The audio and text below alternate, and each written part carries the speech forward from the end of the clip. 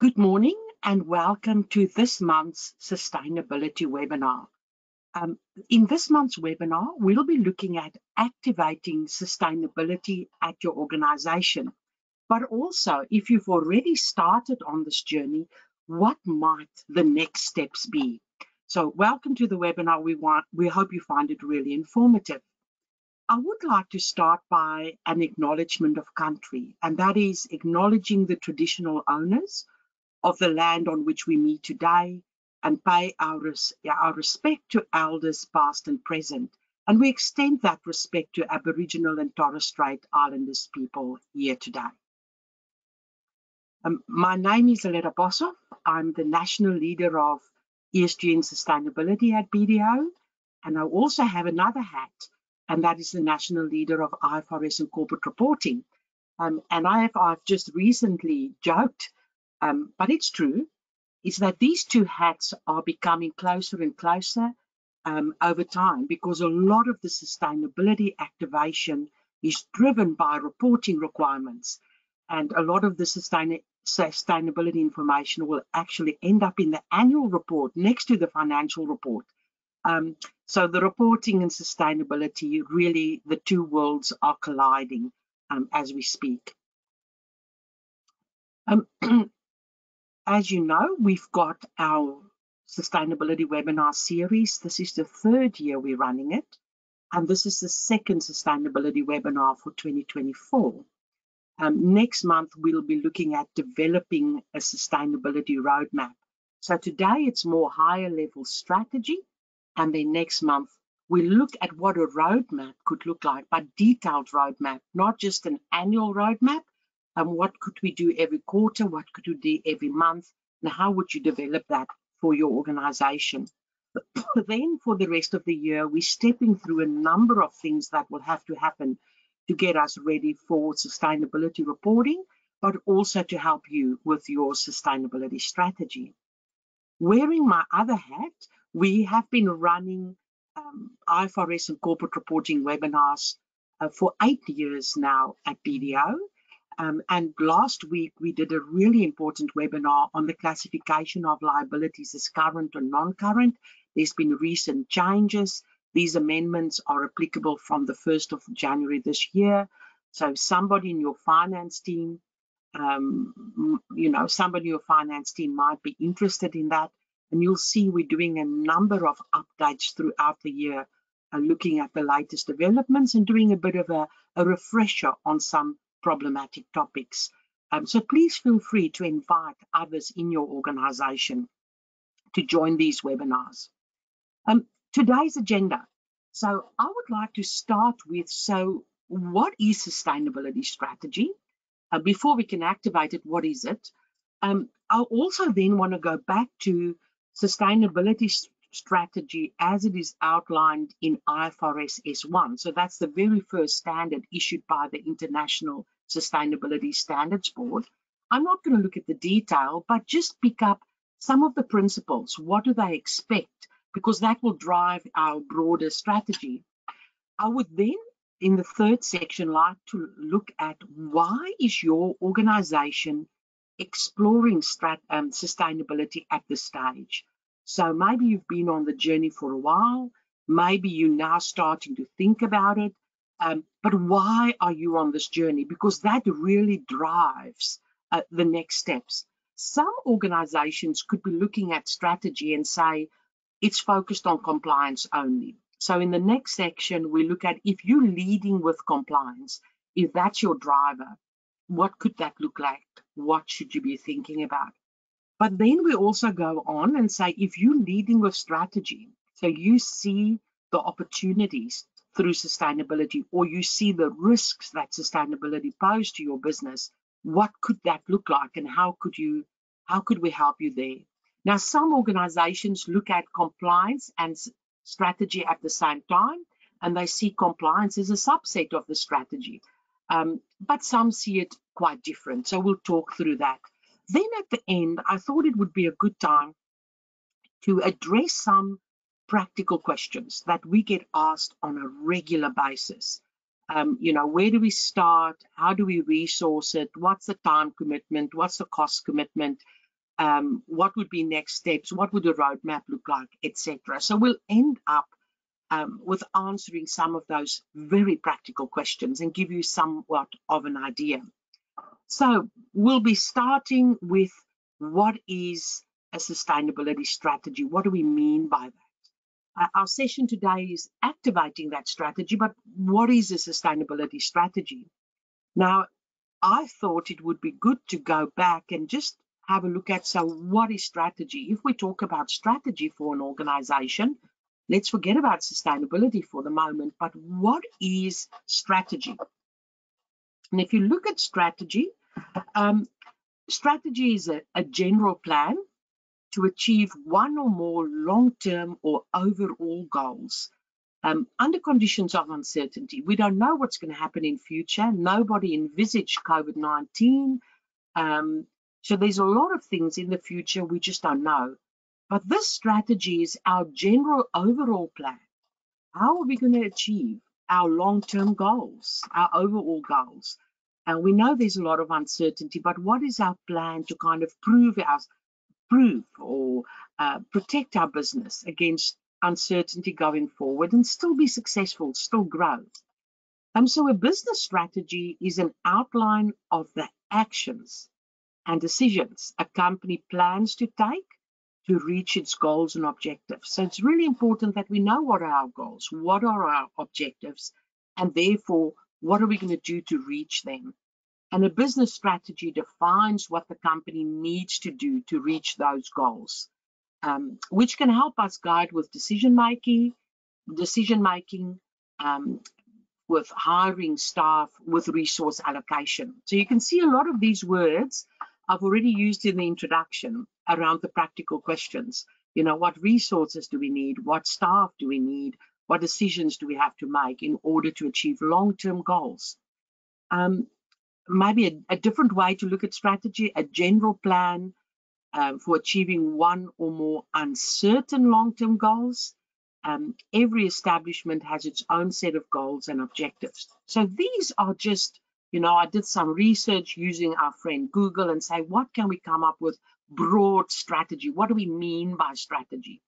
So we need goals, we need objectives, not just today or tomorrow, but long term. There's uncertainty coming into play, but once we know what that goal is, we can start to make decisions to work towards those goals. So that's broad strategy. The other thing that I found really interesting, I always love reading the Harvard Business Review, and going back to 1996, so it's a number of years ago, there was an article on what is strategy. Very interesting article. I've actually included the link there for you, and it's available for free by the Harvard Business Review. And a few things that grabbed my attention.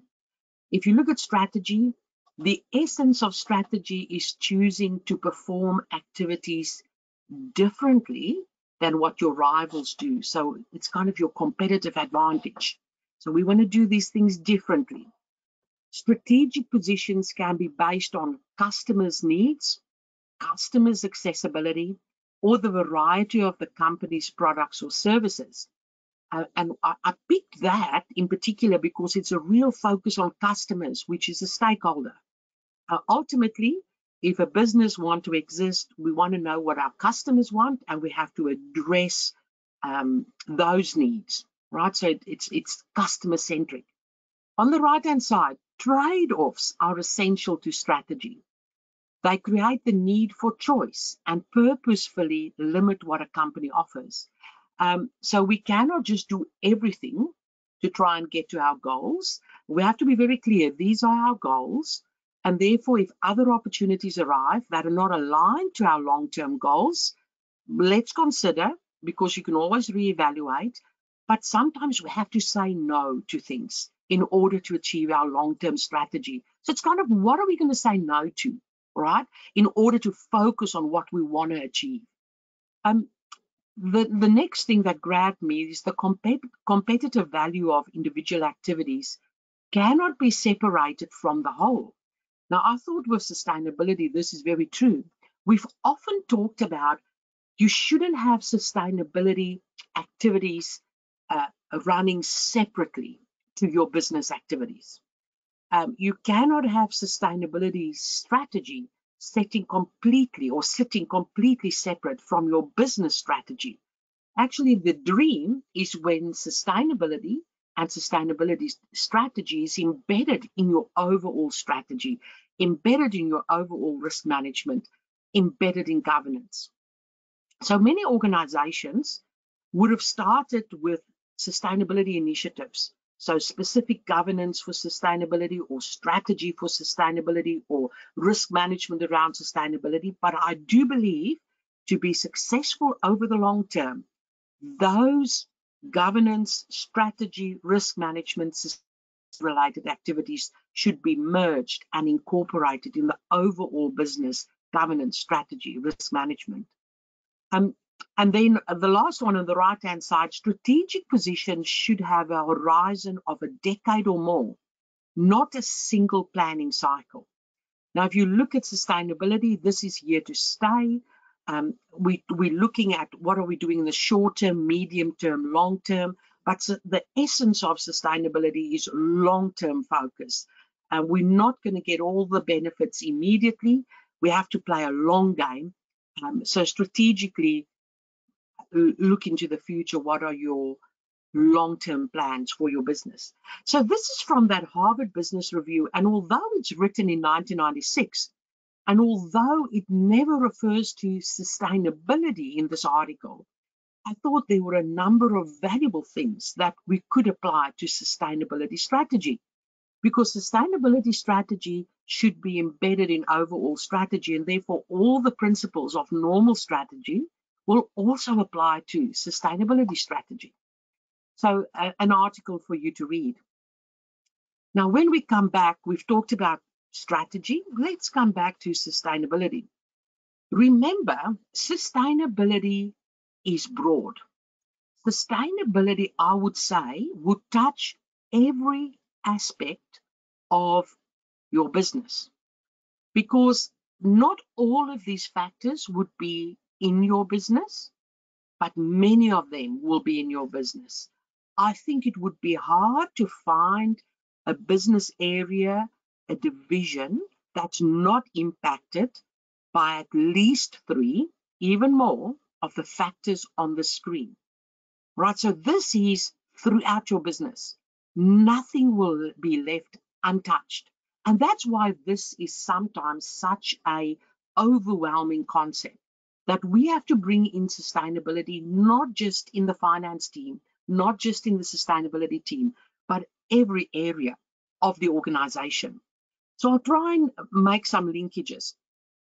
If you look at environmental, now obviously climate change is the one across the economy, every organization, nobody immune to climate change, net zero commitments. We're moving to a low carbon economy, and that has an impact on every organization. So are your technology low carbon intensity or high carbon intensity? How do you do business travel? How do you do training? Is it online, or are people flying around the globe or the country?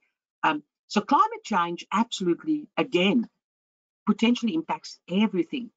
But then there's also, for a number of businesses, land use or ecological sensitivity. Think of agriculture, for example. Air and water pollution. So how do your organization impact air, water pollution?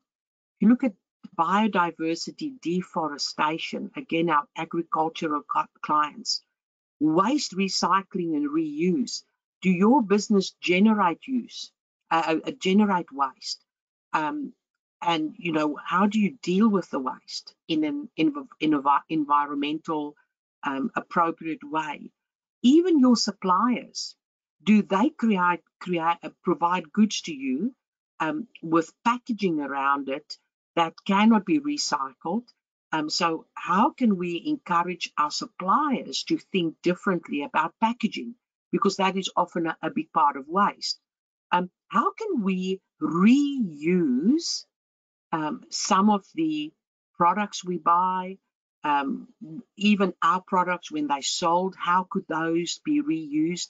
And I'm thinking here about that whole circular economy. one of the examples I've heard recently is, I would never have thought about it, but if you buy shoes for a special event, very expensive shoes, beautiful shoes for a special event, but usually not shoes you're going to wear every day. Usually it goes with one particular beautiful dress. So that pair of shoes end up in your cupboard. However, what if that organization is saying, you can return those shoes and we'll pay you 80% of the original purchase price to take back the shoes, and we'll sell it to another customer to use it. So there's a reuse of these products. And really interesting if you look at how reuse could work in so many different areas. Whether it is we've got broken tables and chairs that are returned to the supplier or the retailer. Do they just throw it away? Do they put it in landfill? Or do they try and repair it and sell it in another market? Or is it that everybody just wants brand new? Surely not. So then we also look at energy efficiency. So energy efficiency, do we use products that are energy efficient? How can we improve that? What innovation, technology, R&D opportunities are there to have products that we sell that are more energy efficient? We look at water management. We look at fresh water availability. So environmentally, so many aspects to consider. And how does it impact your organization, your activities? But also, how does it impact your suppliers before it arrives at your property? But also, once you've sold it, how would your products not damage the environment? And how could it be reused? How could it be energy efficient, etc.? Now, environmental, often for some businesses, are harder to understand, to apply. Maybe climate change is the one difference that people are starting to get their head around that. However, social is the one that I think most entities can say, we understand this. We all have people who work in our business. We all have customers who are people. We're a people business. We operate in a community of people. And therefore, the social factors make sense. So here we look at diversity and equity inclusion. We look at employee engagement. We look at human rights in our supply chain, modern slavery. We look at customer satisfaction, so important. We said earlier on strategy, it has to be about customers, customer needs. And if we can start to track feedback from customers and customer satisfaction and respond to those, surely that's good for our business. So even customer ratings, customer feedback, that's part of broader sustainability. Data protection, cybersecurity, privacy, incredibly important, becoming more and more important. If an organization wants to continue to exist and attract customers and people to do business with them, people want to know that that organization is looking after the data, is protecting the data, following all the protocols. Health and safety. With COVID, we've seen the responsibility of organizations on employees and mental health. Community engagement. We sit in a community, the jobs we create in the community. We think of First Nations, but it's not only First Nations, it's all the people within Australia, how we interact with the community, that businesses are not just seen as trying to make money, but putting money back into the community, uplifting the broader community. And then wealth creation and employment, which is important. If an organization creates jobs, pay people appropriately, that is good again for the community, for the people, all within social. I would say most organizations, when we start to work with them and we look at sustainability, social is the one that most organizations already have most activity, already have a good story to tell. Maybe all the great things they do are not told, not gathered, not put together in a nice package. They do amazing things, but it's the best kept secret. So I think there's a lot of potential to look at social factors and how can we better communicate all the great things organizations do, which is slightly different to environmental. With environmental, it is Do you understand potentially the damage of the problems around environmental factors? Strategically, how can we do it better? What new initiatives can we put in place? How can we address it? Where social, often organizations already do great things, it's how do we communicate that? And then governance. Now, governance, incredibly important, should actually be the starting point.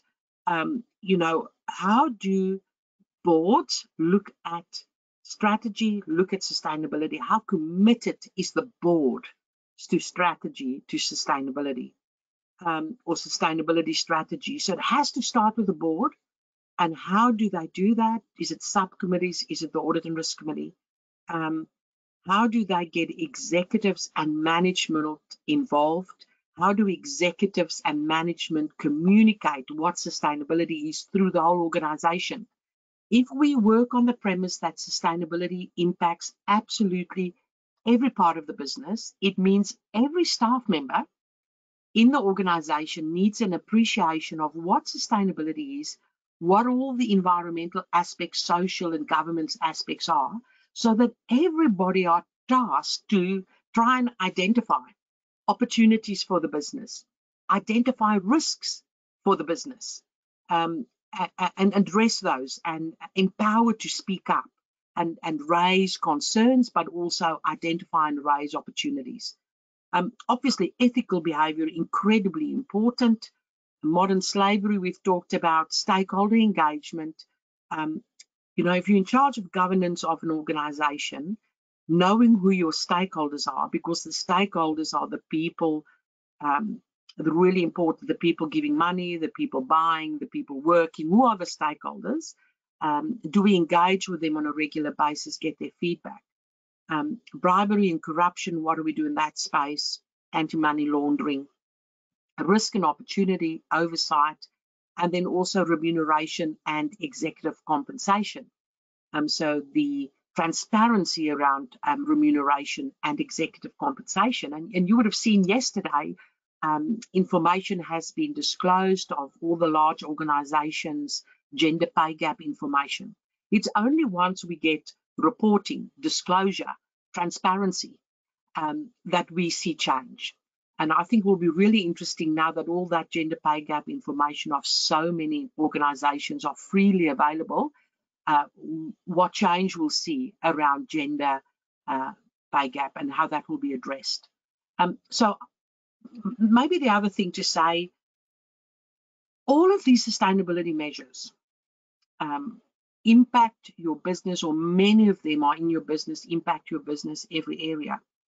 But what we know is that often activity initiatives are driven once we get reporting and once we get that transparent information, and then there's accountability that goes with it. At the moment, from a standard setting perspective, climate change is IFRS S1, the first sustainability disclosure standard issued globally. So there's one to say pick your topics, and then IFRS S2, is looking at climate change. So climate change is getting a lot of focus by our clients, by the community, by governments. As we get IFRS S3, S4, S5, let's say we deal with all these topics, S24 in the end, or S25 in the end, more and more there will be a focus, there will be transparency, similar to climate change, similar to gender pay gap information, similar to modern slavery statements, similar to payment times reporting. So all those initiatives to require organizations to report, put information on a public record, put it with a regulator, which will make it available, drives sustainability. But that is a compliance drive. So there's always this balance between, do you want to be driven by compliance and wait for compliance to come in? Or do you want to be thinking about this strategically? What are the risks and the opportunities for your business? So that's the two things to weigh up. So we've talked about strategy, and then I talked about sustainability, another recap of how broad sustainability is. So what is sustainability strategy? The best definition I could find, a sustainability strategy outlines how the organization is proposing to generate social, environmental, economic value for their stakeholders, again, stakeholders, through their operations, their products and services, and how they will manage risks. And it will identify priorities, KPIs, and targets to be tracked. I think this is a beautiful overview of a sustainability strategy. We have to focus on our environmental factors, our social factors, our governance factors. But ultimately, we want to create social value, environmental value, economic value not to be forgotten. It is all about stakeholders, engaging with stakeholders, understanding their expectations. And then how do we adjust our operations, our products, our services to manage risks, but also to explore opportunities? So if we've got that sustainability strategy, what are the priorities? What are the KPIs? What are the targets? Incredibly important that sustainability is just part of broader strategy for an organization. It's not a separate thing. If we go on and we look at, I always try and sense check with the reporting requirements that we expect to see in future. And IFRS S1 talks about sustainability strategy in paragraph 25B, and it says, sustainability strategy is the approach the entity uses to manage sustainability-related risks and opportunities. So it's very short. I think our previous definition on the previous slide more extensive, but they say, how do you manage your sustainability-related risks and opportunities? So to create value. And then they go on, and they say in paragraphs 28 and 29, these are the kind of things that you will have to report. So this will not be boilerplate reporting. This will be organizations saying, how have we addressed sustainability-related risks and opportunities, and to communicate that to all the stakeholders. And they say very specifically in paragraph 29, specifically an entity shall disclose information to enable users of the general purpose financial statements to understand. So basically, stakeholders to understand the risks and opportunities that they think the organization is facing. So in paragraph 29A, what are the risks and opportunities facing the organization? Sustainability related risks and opportunities. Then they would also say in paragraph B, what are the current and anticipated effects of those risks and opportunities on the entity's business model and the entity's value chain? So not just these are our risks and opportunities around sustainability. How have we adjusted? How do we intend to adjust our business model to manage the risk, explore the opportunities? What does this mean to our value chain?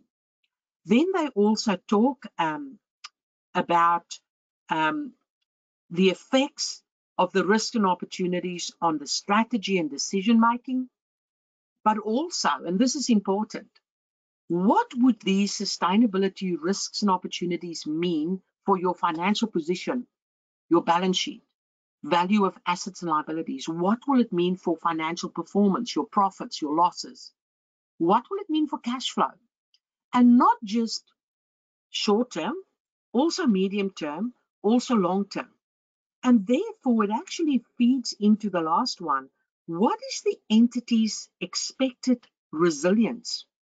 How resilient is our strategy and our business model to deal with these sustainability-related risks and opportunities? These are the broad things to consider. So from a strategic perspective, do we know what our risks and opportunities are around sustainability? Do we know what that will mean for our business model, our supply chain? Do we know what it will mean for our decision making? What will it mean for our financial statements, not just now, but projected into the future? And then also, how resilient are we? So what have we got in place to protect us?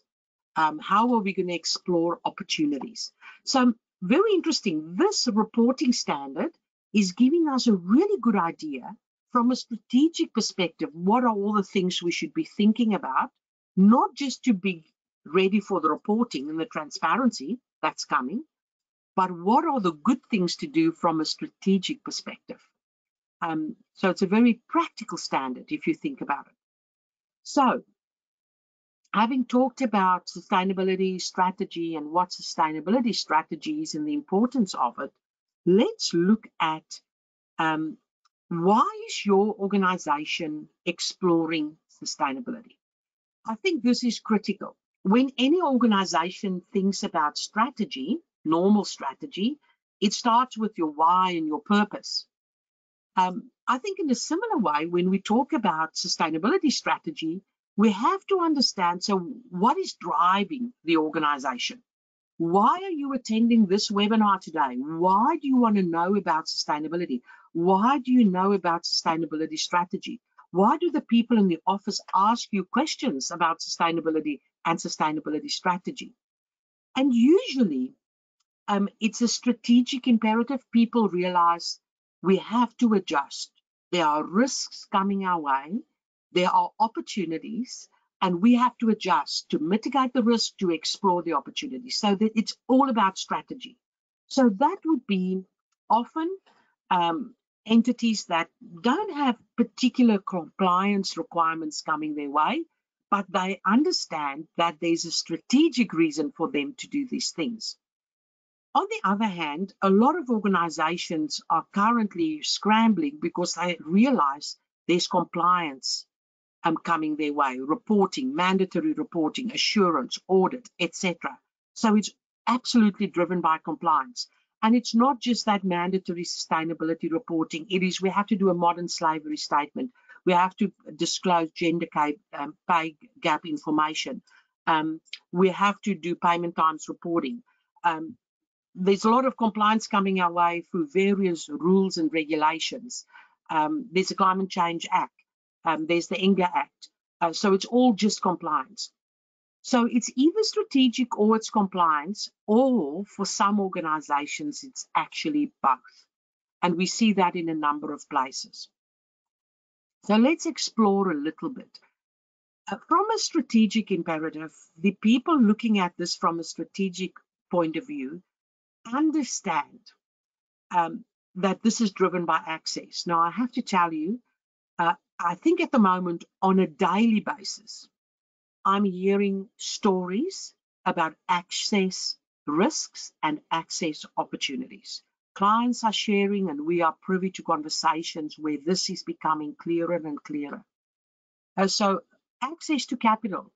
We know that investors are looking at the entities they invest in and evaluating whether they'll stay there or whether they'll move their money to entities that are more committed to sustainability, committed to climate change, committed to reducing their carbon footprint, committed to not be involved with any breaches of modern slavery, etc.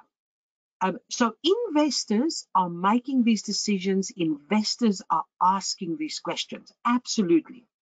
We also know, and we hear these stories of so many clients that are actually receiving communication from their banks who provide their debt financing and saying, we want to know the following things. And maybe it's 5 questions, maybe it's 10 questions, but it's an initial screening, which kind of indicates that, there's some initial screening, and then it will ramp up to tell us more, make certain commitments.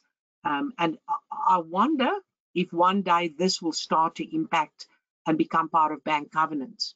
So we know banks are reaching out, financiers are asking these questions. We know this. Markets, absolutely, customers who buy from you will come to you and say, in order for me to continue to buy from you, we need, as a minimum, certain information. So it might be, we need to know that you've got a modern slavery policy, but not just that you have a policy, that you enforce it, that you do due diligence, that you push into your supply chain. They could say, in order to continue to supply your goods to us, in order for us to stay a customer, we need you to reduce your carbon footprint. We need you to reduce a report on your carbon footprint. In order for us to stay a customer, we need you to ensure certain privacy requirements over our data. So markets, customers, we always use the example about the young people buying and that they are interested in environmentally friendly products. And it was always about a retail scenario where younger people are, spending money at organizations, environmentally friendly, committed to sustainability measures. What we see now, we knew it was coming, but it's happening, is where customers are reaching out to their suppliers and saying, well, you need to do the right thing. We want to do the right thing. Your customers might have made public statements on how committed they are to X, Y, Z within sustainability, and they cannot do it alone. And therefore, they come to you and want you as a supplier to play your part.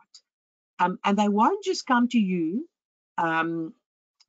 because you're a large organization. They will look at their suppliers in the first instance and identify where do they spend most of their money. And they will speak to those suppliers.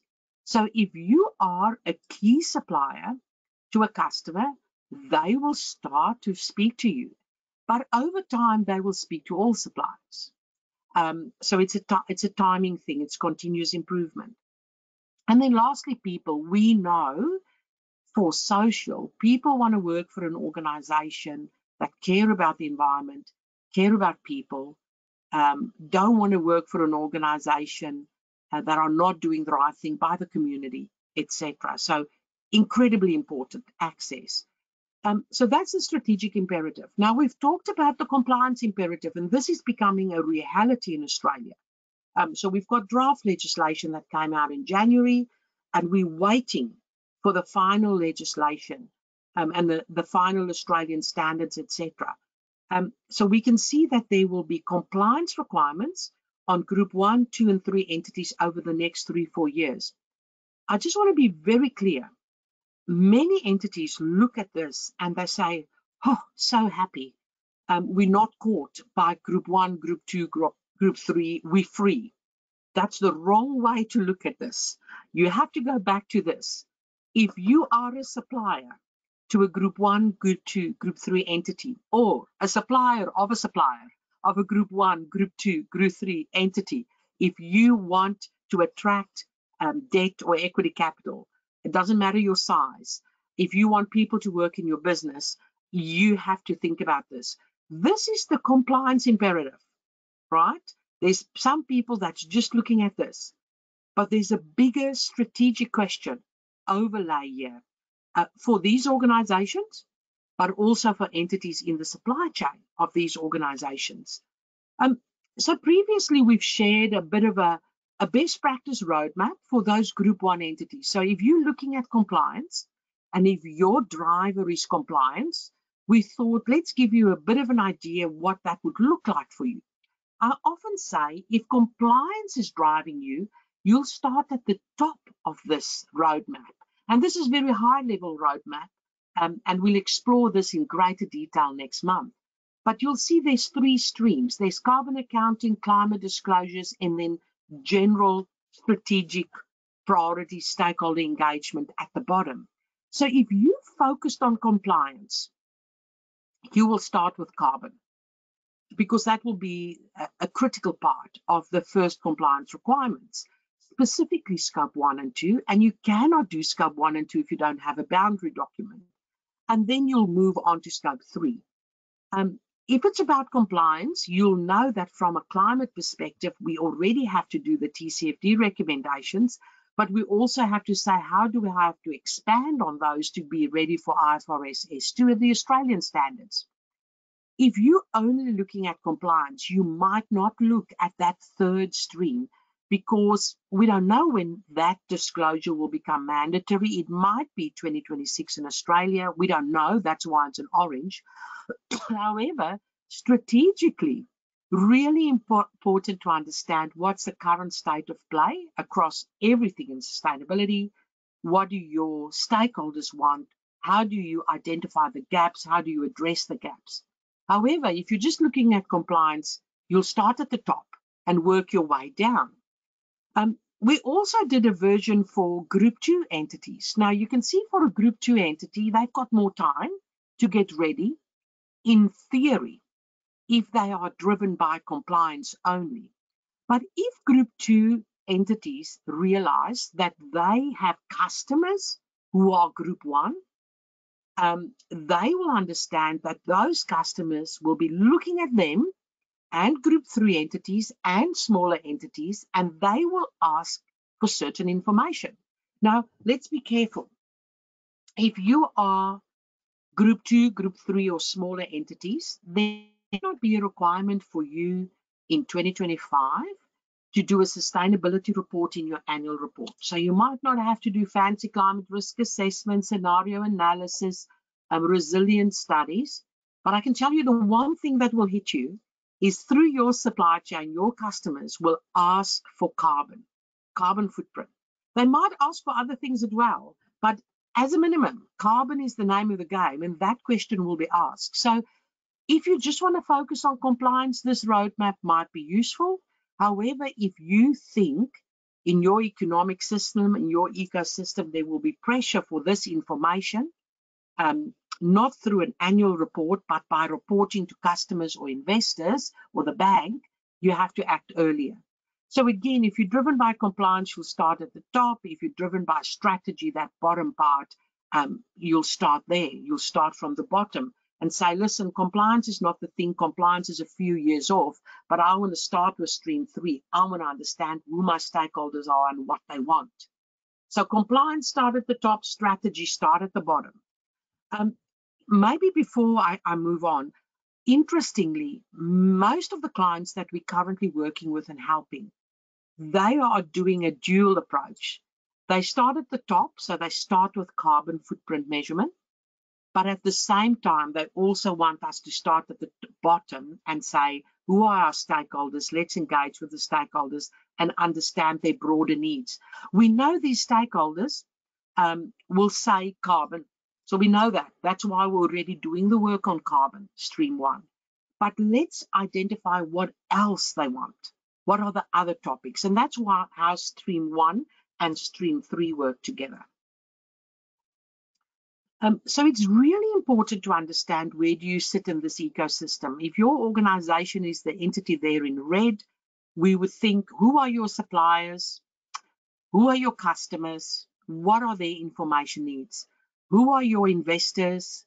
Who's giving you money? Who are making donations if you're a not-for-profit? Who are your financiers? What information would they want to continue to give you money? And who are your employees and what are their expectations? So you could even do a desktop review of identify your largest suppliers, largest customers, largest investors, and see what public statements they've made around sustainability metrics, and that could guide what you do. So you have to understand your stakeholder expectations. Coming back to what are the information these stakeholders want? So a lot of these stakeholders might not want to see a sustainability report in the annual report, and it's not mandated for you, but they might want to see your carbon footprint. So this is an extract of the BDO Australia carbon footprint for 2023. I just want to put it there as an example. It could be that your customers are saying, we want something like this. This is all we want. We want your scope 1, scope 2, scope 3 every year. Some of our clients, their investors want it quarterly, but give it to us every year. But there's interesting things in here. Give us the percentage of each category of your total footprint. Show year on year how it's changed, potentially improved. Give us the intensities, and then they'll also ask, what are your targets? What are you going to do about the big categories? So if you look at BDO Australia, 97% of our carbon footprint is scope 3. And if you look at that, you'll see purchased goods and services make up around 80% in 2023 of our carbon footprint. So if we want to do something about our carbon footprint, we have to look at purchased goods and services. So our procurement team would have to look at purchased goods and services, how we can get those suppliers that make the biggest part of purchased goods and services to reduce their carbon footprint. So you can see how your customers will want this information so they can get an idea where the risks are with the various customers. And then they'll put pressure on you to address the biggest categories. Don't have to address all of them at the same time, but address the biggest ones. So if you look at that scope 1, scope 2, and scope 3 emissions, just a recap. If your entity is sitting in the middle, scope 1, that's what you control. Easy to make changes there. Scope 2 is an upstream emission because you buy electricity and bring it into your business, but it's got its own little special area. So purchase electricity, you can decide whether you buy renewable energy or not, etc. Again, fairly easy. But if you look back, just look at BDO Australia's carbon footprint as an example. 97% of our carbon footprint is in scope 3. So if we look at what we can control, scope 1, scope 2, roughly 3%, even if we bring that 3% down to 0, we're not moving the needle because the 97% is sitting in upstream scope 3 and downstream scope 3. Upstream is all the things that really come through your suppliers to your business. And then downstream is once the goods, the services leave your business, what happens? So that's customers. So you need information from your suppliers and you need information from your customers in order to measure scope 3. In order to reduce scope 3, you need cooperation of suppliers and cooperation of your customers. So again, strategically, it's important to know what is your baseline scope 1, scope 2, scope 3, so you can identify which categories are the biggest, who should you reach out to first in order to make a difference. If you're leading with compliance, your first step will be carbon footprint. Absolutely. And your first step in a carbon footprint would be define your carbon inventory boundary. And we are seeing the common downfall is that entities rush to do calculations without first identifying what is the inventory boundary, organizational boundary, but also operational boundary. It's critical. Then you need to develop a methodology. Similar to developing accounting policies for your financial statements, you need a methodology to measure your carbon footprint after you've done the boundary. And only then can you move on and say, based on my boundary, based on my methodology, what data do I need? And then you collect data. Many entities rush to data collection and then they get the wrong data, too much data, waste their time, spin their wheels. So for us to be efficient on the money, what's the boundary? What's the methodology? What data do we need as a minimum? What is the role of technology?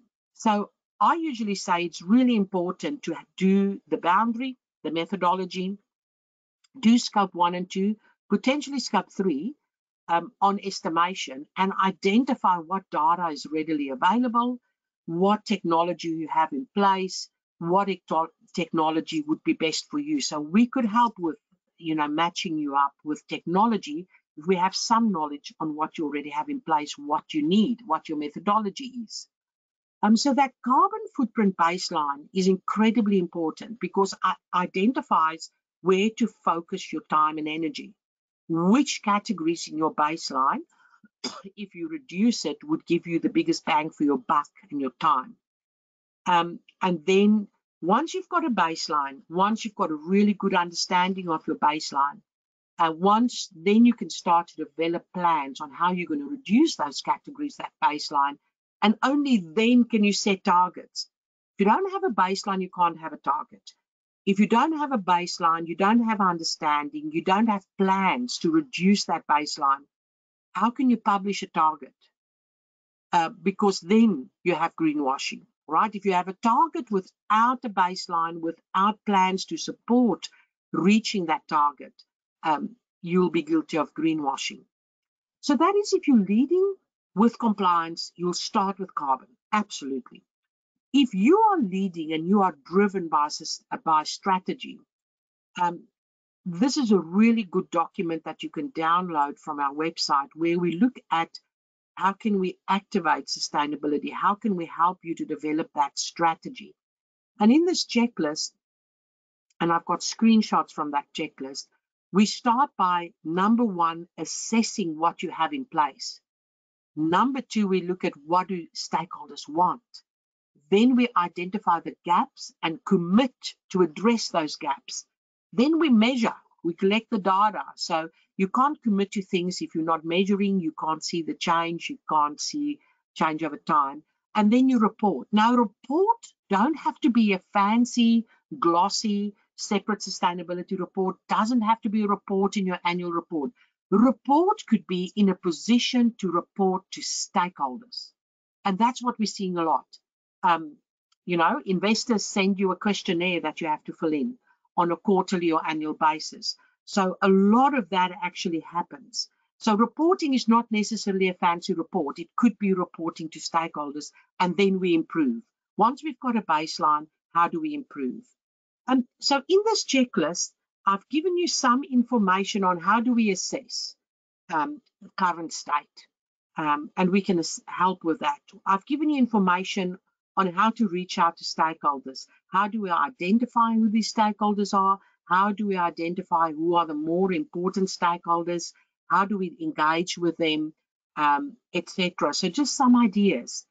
I've given you some ideas on, now that you know what the gap is between what you have and what stakeholders want, how do you decide what to address? And you can't do all at once. So what's the plan on do it over time? Then how do you measure it? And ultimately, how do you report? Again, here it's about publishing a fancy report, but it could be as simple as completing a questionnaire for an investor or a stakeholder. And then obviously improve. How do we reduce the carbon footprint? How do we improve our cybersecurity? How do we improve our diversity, equity, and inclusion numbers, etc.? So that's the strategy. If you don't know what you currently have, if you don't know what your stakeholders and your customers, your shareholders want, how do you know what to work on? So you have to know currently what you have, what do they want, what are the gaps, how do you progress, to enable you to report, to communicate, and to make commitments. So I'll end off with some practical questions to get started. And I just have to say, it's a really warm, hot day in Melbourne. So I'm looking at that ocean and I'm thinking I need to be there. I need to be in that water to cool down. So I hope you are cool where you are. So practical questions. Very first question. What is your sustainability why? Why are you here today? Why is your business looking at this? Why is the board asking about it? Why? Is it customers? Is it investors? Is it strategy broader? Is it compliance?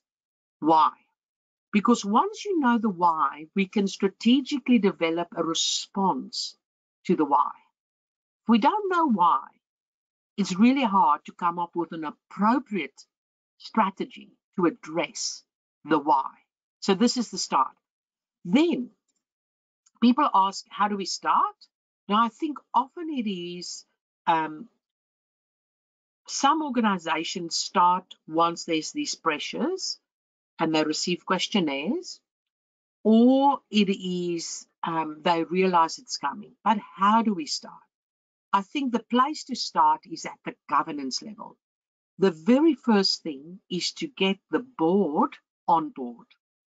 The board needs to understand the importance of sustainability for the business, for risks, for opportunities for the business. If the board is not on board, it's going to be a tough gig. So very important. If you're the CFO, if you're the CEO, if you're in sustainability, we need to get the board involved. That's step one. At BDO, I've spent a lot of time getting our board on board years ago. Once the board said, Aletta, we agree, we support, let's go, I could go to the business, I could go to the executive, I could go to the partners, I could go to the staff and say, the board says this is important. The board has given the green light, let's go. So how do we start? It has to be at that governance board level. Where do we start? That will depend on what is the drive here. Is the risk compliance risk? Is the risk strategic, stakeholders, etc.? I think it's really important to understand your why and try and come up with a strategy to address the why, whatever the why is. People often ask me, who should be leading this? In my view, the CFO should be leading this. So the board should be pushing it and should be demanding the CFO to respond. And even if it's strategy, the CFO these days are like a CFO value officer, as we talked before. It's not just about financials. It's not just number crunching. It is what is the strategy to manage the risks and opportunities for the business, and how that strategy supports the numbers and the financials or could impact the financials. Sustainability, in order for this to get traction, we need the CEO and the CFO to be involved. So obviously the board will say, CEO, strategy, this is your thing. The CEO will say, I need the CFO to be across this because it's going in the annual report. It's got an impact on financial numbers. So I would say practically the person leading the working group within the organization, the CFO. But the CEO can't distance themselves from it because this has got a big impact on the strategy of the business that they're leading. So who should be leading the practical working group? Let's say CFO, leading the charge internally, the CEO. You know, at BDO, for example, our CEO, Tony Schiffman, if he's not behind sustainability at BDO, we've got an uphill battle. Luckily, Tony is. Tony is extremely supportive of sustainability and sustainability initiatives at BDO. Without CEO support, it's a problem. So we've got the board behind us. We've got our CEO behind us. But where the rubber hits the road to get the work done, usually the CFO. Who should be involved? Now, here we need finance people involved. We need people in culture. We need marketing involved. We need sustainability people. Can I tell you, we need representations of every part of the business involved if we want to bring transformation across the whole business. So if you're just looking at compliance, this will be driven by finance team and they'll be involved. Sustainability people potentially. If you are looking at strategy, if you're looking at strategy and transforming your business, it's representative from everywhere. The representation will be driven by what your stakeholders have told you and what your key focus areas will be, because maybe your key focus areas initially will be cyber, so you need IT there. Maybe your key focus areas will be customer satisfaction, so that will be salespeople. So depending on what your stakeholders want, that will drive who's involved. But if you want full-scale transformation, it's everybody in the business. Do we need upskilling? Absolutely. Everybody don't have to know how to do carbon accounting, but everybody have to understand the importance of all of this to their business, to their task. So sustainability incredibly important.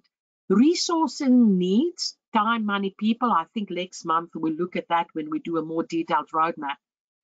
I often think it's important to first look at that broader strategy and then convert it into a roadmap, add priorities to the roadmap, add time frames to the roadmap, think about the skills for the priority areas before you can decide who would be the appropriate people, what would be the money and the time involved. Do we need technology? I would say over time, yes. We need technology. I don't think there's a magic bullet yet, but it depends on what you already have and what would work with that. And then finally, what does the roadmap look like? So I've given you some high-level roadmaps today on suggestions, very compliance-driven potentially. The last stream was strategy, but I think we need to look at you need that high-level roadmap what's our plan over 5 years, and then how does it play down into a roadmap over the next 12 to 18 months on a monthly basis. And that's when you know the time, the money, the people you need over the next 12 to 18 months, and you have a rolling roadmap potentially. And we will talk about that next month. So how can BDO help? We do carbon accounting, which is measurement of your carbon footprint, or if you have ACCUs, Australian carbon credit units, and you have to account for it in your financials, we can help. Sustainability reporting, whether it's to a stakeholder, whether it's a voluntary report, whether it's a formal report in an annual report, we can do reporting, can help you on various aspects. We can help you with sustainability and sustainability strategy. We can help you with decarbonization strategy, but the broader strategy and transformation. And then if you are reporting and your stakeholders asking for assurance, we can do assurance as well. I've got a bit more of a description about core services. We have some additional services we provide. We've got newsletters. Last week, our sustainability news for February was circulated. We've got online learning. We've got these webinars. And this is just a bit of a breakdown of the various people across BDO that you could contact for various aspects. So I work across carbon accounting, sustainability reporting, and also sustainability strategy. And then we've got audit partners leading the charge across sustainability assurance. But you can see for sustainability strategy, what we've talked about here today, Brett Spicer would look at sustainability strategy in Brisbane, Justin Harness in Sydney, Christy Porter in Perth, Visti Dickens in Sydney together with Justin, and then I'm looking after it in Melbourne. But please reach out to any of us and we'll direct you the right way to help you. Thank you very much for joining us today for this webinar. Really appreciate the time and that you're joining and that you're trying to find out more about sustainability. Sustainability is a movement. It's gathering momentum and it's all about continuous improvement. So thank you very much. I hope you have a lovely day.